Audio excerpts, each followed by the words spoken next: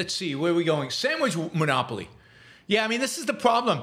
I guess I didn't have enough stuff on the war. That always gets a lot of people interested. But sandwich monopoly. So there is a private equity company called, funnily enough, Roark Capital. And it's called Roark Capital not by accident. It is explicitly named after Howard Roark. If you go to Roark Capital's website, you will find some reference to the Fountainhead. So this is one of the founders of Roark Capital is a huge Fountainhead fan. Anyway, Roark Capital is just bought Subway sandwiches. They also, it turns out, own a bunch of other sandwich shops. They own, for example, Arby's, Jimmy John's, McAllister's, I don't know McAllister's Deli, and Schlotsky's. And Elizabeth Warren is up in arms. Clearly, this list provides Roark Capital with a sandwich monopoly. They control the sandwich space.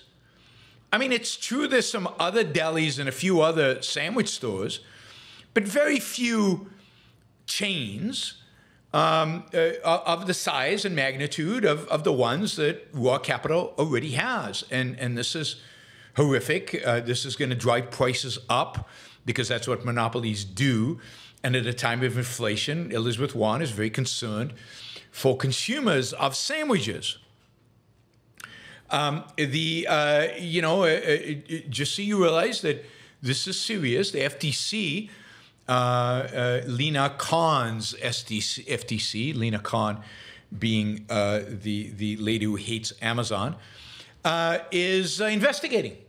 They're investigating Roark Capital's, and they might not approve this particular purchase. I think this will be a first in the history of the FTC in going against a purchase of a sandwich shop or any, I think, fast food shop. Of course, this brings to the forefront a lot of questions. Among them, very, very importantly, is what is a sandwich? For example, I mean, there is serious discussion right now about is a hamburger a sandwich? Because, I mean, let's face it, if a hamburger is a sandwich, then clearly there are other, there are big hamburger chains that Roark Capital does not yet own. And then on top of the question of whether a hamburger is a sandwich, is a hot dog probably not a sandwich? These are difficult ones. I mean, is a hot dog a sandwich? There is a bun, there is meat. I mean, maybe, and in that case, there's certainly no monopoly. And a burrito sandwiches. Now we're stretching a little bit, right? So what is a sandwich? Tacos? Are taco sandwiches? What about all the taco trucks? Are they sandwich stores? Are they competing?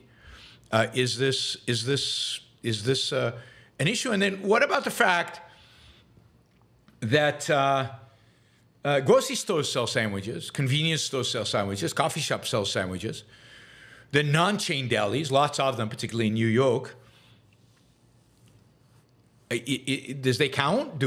Is the category particular sandwiches, 2 pieces of bread with deli meats in the middle, not hamburgers, that are not sold by? This is just the arbitrariness, the subjectivism, the complete randomness.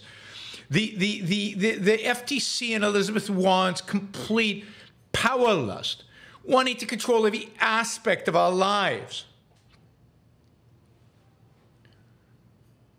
It is just absurd and ridiculous. But this is the essence of antitrust. This ridiculousness of defining sandwiches and what it involves and what it entails and all of this is just an illustration of the absurdity and ridiculousness in every antitrust case. Sandwiches is just something it's easy for all of us to relate. But the same argument about how ridiculous this whole thing is is expressed in many other, in pretty much every antitrust case, the same subjectivism, arbitrariness, and so on.